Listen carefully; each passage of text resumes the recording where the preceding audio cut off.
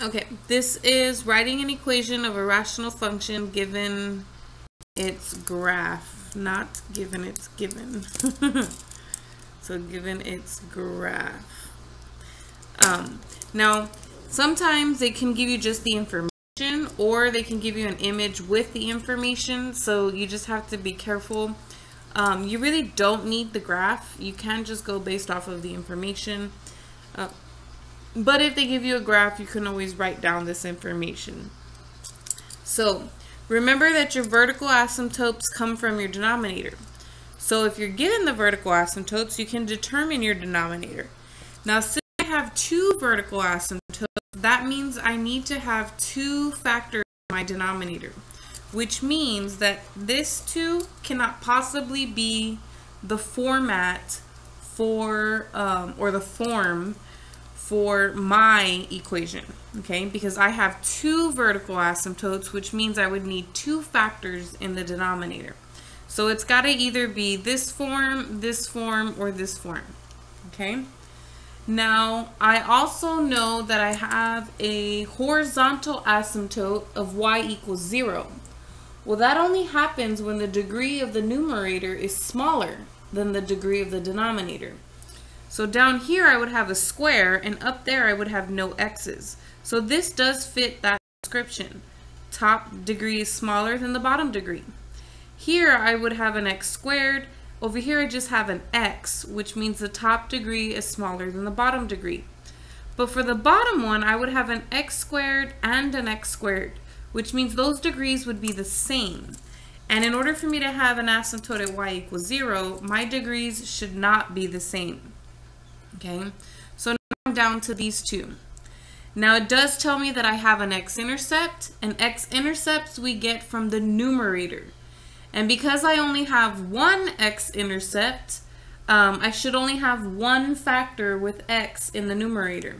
Notice this one doesn't have any factors for x in the numerator.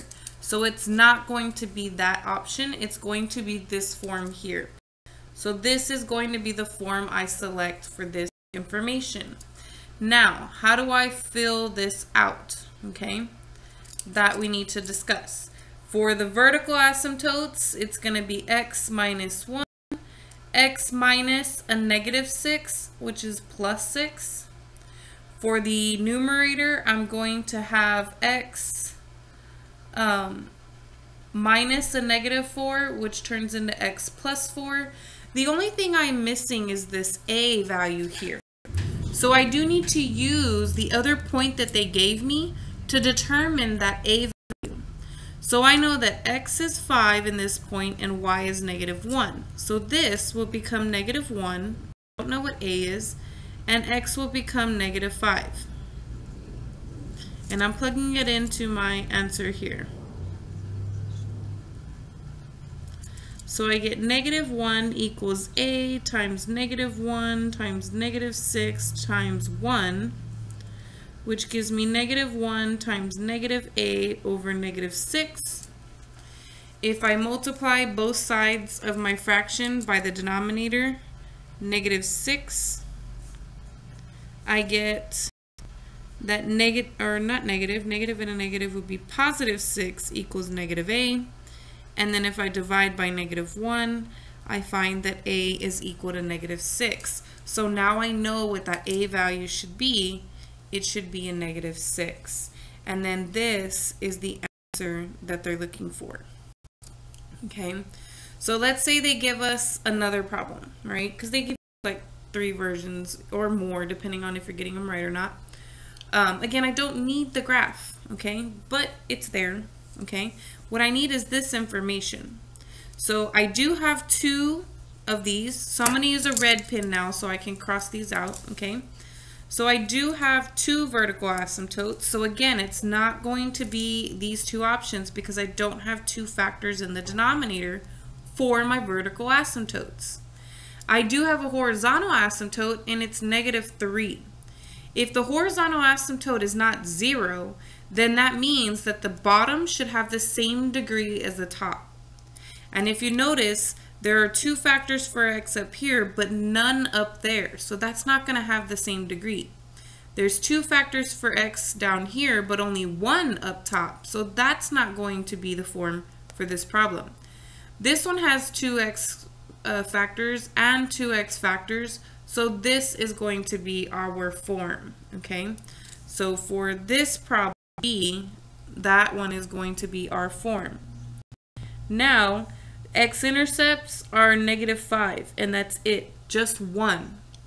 So we have to think about this. There's supposed to be 2 factors up there, but we only get 1 x-intercept. How in the world is that going to happen?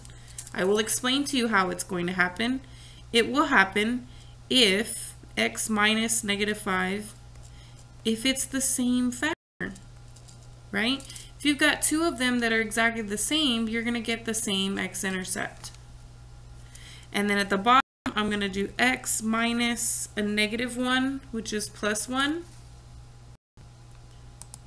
And then we're going to get x minus 6, which is, or x minus a -6, which is x plus 6. I don't know what a is, so I'm going to use that other value. So then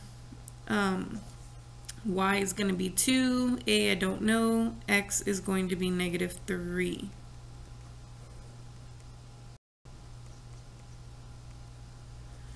So then I get a times 2 times 2 over -2 times 3. So then we get 4a over -6, multiply by the -6 on both sides. I get -12 equals 4a, divide by 4. I get -3 equals a. So what is the function that they want? The function they want is -3 times x plus 5 times x plus 5 over x plus 1 times x plus 6.